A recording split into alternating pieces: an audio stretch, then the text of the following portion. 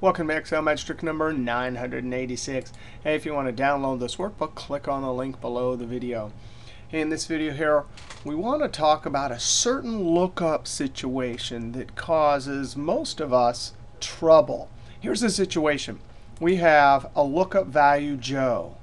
And when we look through our column, there's duplicates. But our goal is still to do a lookup. We need to return the group numbers associated with Joe and list them horizontally. Now, if we're using a program like Access, creating a query to do this is easy, right? We simply type the criteria Joe, list our field name group numbers, and the query simply extracts. Has no problem with duplicate values here. Here it is, though. We're in Excel. We have a single lookup value. There's duplicates in this column. Standard lookup functions just cannot handle that. Further, if we change the criteria here to Mo, notice that we still have duplicates. But really, if we're going to do a lookup, we're interested in the relative position. So Mo, if I'm getting the group number for Mo, I need relative position 2 and 7. So notice when I change this to Phil, now I have relative position 3, 4, 5, and 8. So what does this mean? It means we have to switch over to an array formula. And the reason why is because, look, we need in our single cell formula, we need to actually create an array of relative positions to tell the lookup function, hey, I need you to get the third, fourth, fifth, and eighth group number. Up here, before we even started, all I did was a basic count if function to count how many fills there are. But now, again, the main concept is create this array of relative positions in our formula. Well, we can do this, and I have done this in many other videos. We simply create our formula element that creates an array of all the relative positions. So I'm going to use the row function. I'm going to say, hey, row, there's all the group numbers, F4. That gives me 14, 15, 16. That won't work because I need 1, 2, 3. So I simply say, hey, from that, I'm going to subtract the first element, F4. Now look at this. This is what one of the parts of this formula that makes it an array formula. This right here, F9, well, that's an array of values. An array simply means more than one item, right? An operation on an array, that means subtracting this number 14 from an array. Boom, we have an array formula. All right, so if I highlight that, it would evaluate it. 14 minus 14 is 0. I don't want that, so I add 1 back in. That little formula element, F9, seen in many other videos, that's the part that creates our relative positions. But we have a condition. We don't want all the relative positions. We want just the ones that are associated with fill. So in 2007 and earlier, you have to use the small and if function to get at those relative positions. Remember, ultimately, we're dumping those relative positions into some lookup function. So for the logical test, I'm just going to say, hey, this column, F4, any of those in there equal to fill, F4. I'm going to type a comma. Now, this is also an array operation, right? An array of values with some operation. Whereas this is a math operation, this one is a comparative operation. Now, logical test argument in if you put an array calculation there, no matter where you put this if, because this if is could go into other functions. We're going to put it into the small function. But no matter where you put it, it will require Control-Shift-Enter. All right, that's the condition.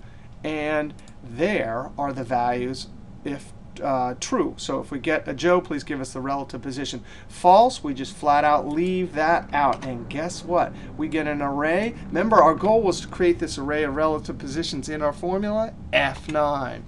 There they are. The falses will flat out be ignored by our small function.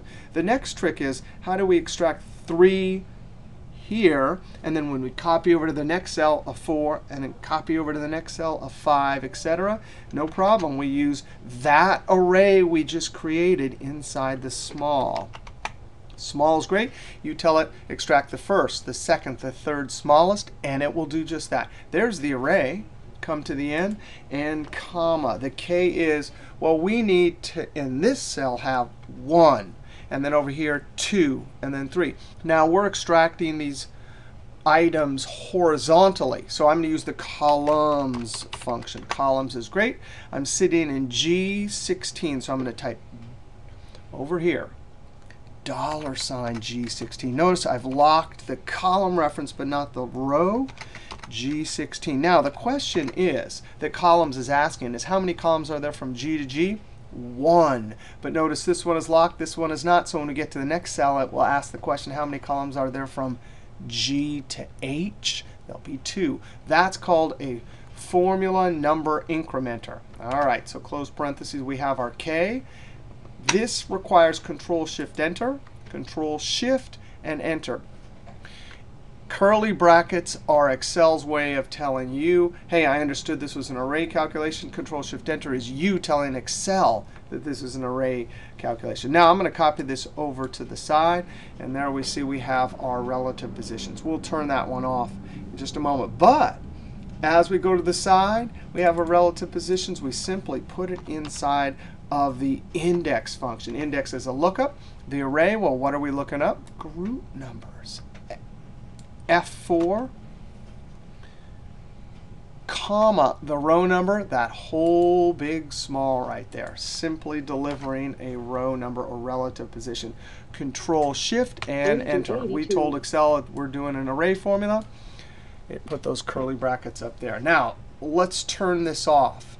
And if I, just for illustrations, notice that in this situation we have 2 values. If we were to use the if error function to show blank in this cell, the if error would run this big, huge array formula every single time to determine whether it's an error or not. So when you get a big array formula, especially when you have huge columns and you're extracting lots of records, it's better to use an if to show nothing instead of if error. So I'm going to come here and say if. The logical test, well, I'm going to steal this little columns right here. Logical test, when the columns, 1, 2, 3, 4, 5, etc., is greater than our count, F4, that means we're past column 2 as I extract these to the side. Then what do I want to show? Nothing, which is the syntax is double quote, double quote. That's a null text string. Comma. Otherwise, that means if we haven't passed the second column, please run that big, huge array formula. Come to the end, Control, close parentheses, Control-Shift-Enter. 6857. I guess I should turn off speak Turned cells off on speak it. on enter. All right, so let's see if this works. Look at that, fill, and we have single value, lookup, multiple matches, extract multiple items, display horizontally. Now, in 2010 or later, we don't have to use the small. We can actually use the aggregate function instead of the small, and it won't require Control-Shift-Enter. Now, watch this. I'm going to do a little trick. Control-CC. I've copied that just up to the comma, and then I want the logical test here. Remember, that's inside of the if, Control-C, I'm loading up over here. And then over here, I want my formula element that creates all the relative positions. Control-C, I'm loading them up over here. And then here's my number incrementer.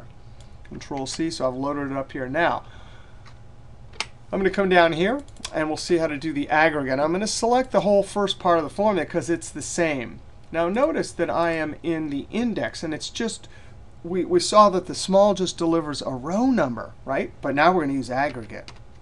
Aggregate is amazing because functions 14 to 19 can handle array calculations without using Control-Shift-Enter.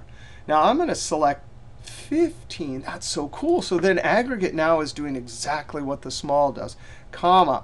Now we're going to have to say ignore for the options argument here. Ignore errors because we're going to get divide by 0 errors, comma, and the array. That is the function argument inside of aggregate that can handle array operations. Now check this out. Remember, we're after row numbers. The small needs row numbers. In parentheses, we're going to put our formula element that creates our array of relative positions and close parentheses. Then I'm going to divide it by our condition. Now I have to put it in parentheses, so open parentheses and boop. So there's our condition, which means is anything in there equal to fill. Now watch this. When I click on this screen tip here and hit the F9, notice we're doing division. This the bottom part here, by the way, F9 gives me trues and falses. Well, true is 1 and false is 0. So when I F9 that, we see divide by false is the same as dividing by 0. That's divide by 0 error. There's our 3, 4, 5, and 8. Compare and contrast this to the array of relative positions that match our criterion that we had up in the if function. The if, instead of a divide by 0, had false. Here we have divide by 0. So that's why that 6 right there is so perfect inside the aggregate. Control Z. All right, you ready? Comma. The K, that's going to be our number incrementer as we copy to the side. Close parentheses. The aggregate is simply delivering a relative position for the index function. Come to the end, close parentheses on that, and close parentheses on the if. Now watch this, Control Enter.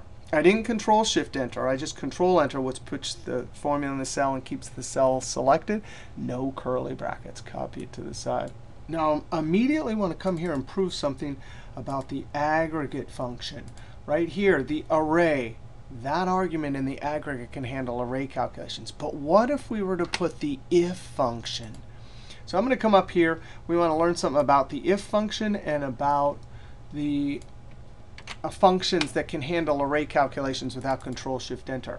So I just copied that whole thing there. I'm going to copy this, and we're going to build a new formula down here. So I'm going to paste that whole thing. And right here, let's see, just click on that, and F9. Divide by zeros, right? Why didn't we just use the if in this argument? I'm going to Control Z, and I'm going to delete it. The reason why is because if I come over here, notice I'm sitting in that array argument. Now I'm going to click on this on the clipboard and paste that if. Now if I highlight this in the F9, well, it's delivering the same relative positions, but the falses instead of divide by 0. The problem with this is we'll still have to do Control Shift Enter. So that logical test argument for the if function if you have an array calculation there, it requires Control Shift Enter no matter where you put it in the larger function. So even though that array argument can handle array calculations, the if argument logical test with an array calculation trumps the array argument in the aggregate function. So because there's an array calculation there, we're going to have to do Control Shift Enter. Let's just try it without Control Shift Enter and copy it to the side.